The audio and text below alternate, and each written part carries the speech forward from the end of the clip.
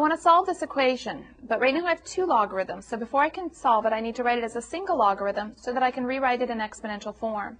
Since it's a sum of logarithms, that means I can rewrite it as a single logarithm of the product of x times x plus 15 to combine it together, because the sum can be combined using the product rule.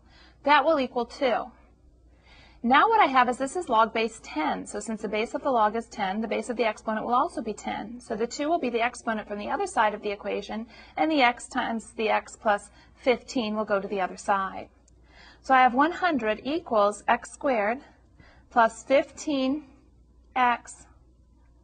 and then subtracting 100 from both sides, I get 0 equals x squared plus 15x minus, because I'm going to subtract 100 from both sides, so minus 100.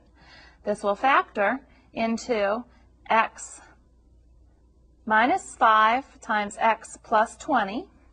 So solving this, for the first one I get x equals 5, and for the second one, x plus 20, I'd have, when I set that equal to 0, x equals negative 20. Now I need to check my solutions in the original equation. When I substitute the 5 in, that's taking the log of a positive number. 5 plus 15 is 20, so that's the log of a positive number also, which are both valid. But when I substitute negative 20 in, it means I'm taking the log of a negative number. I can't take the log of a negative number. So even though I've done everything correctly, this is actually an undefined point. So the only solution is x equals 5, because I can never take the log of a negative quantity.